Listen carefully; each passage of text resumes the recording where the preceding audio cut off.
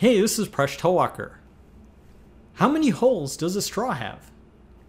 This question has created a lot of debate online.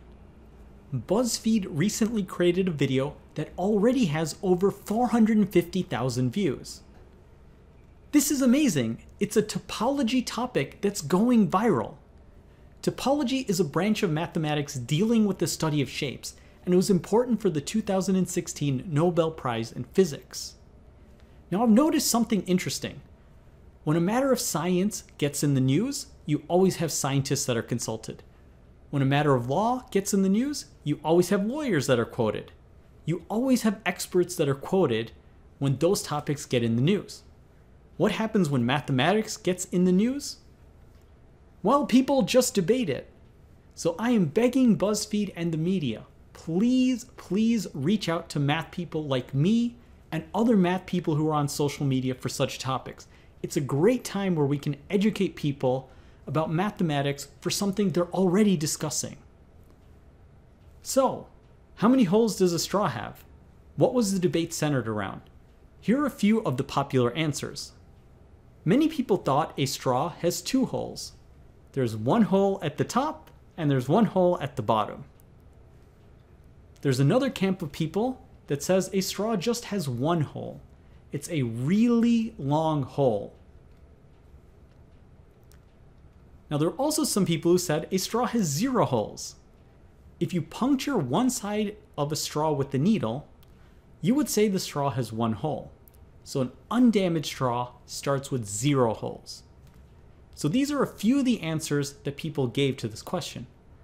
But which one is correct mathematically? Give this a try, and when you're ready, keep watching the video, and I'll give the mathematical explanation to this question.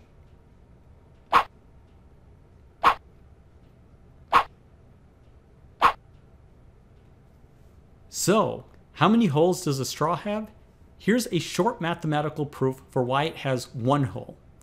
A straw is topologically equivalent to the product of S1 and the interval 0L, where S1 is a unit circle and L is the length of the straw.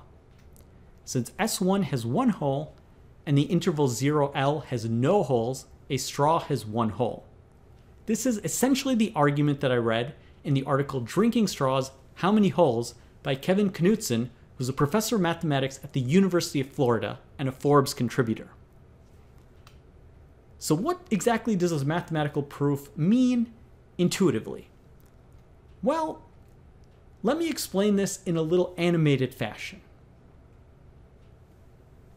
So we'll start with the circle S1. Now we would agree this has 1 hole inside.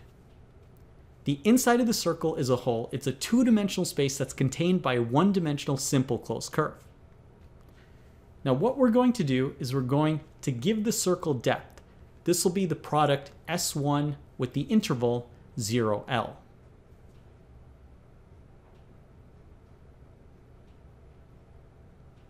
So there you see it.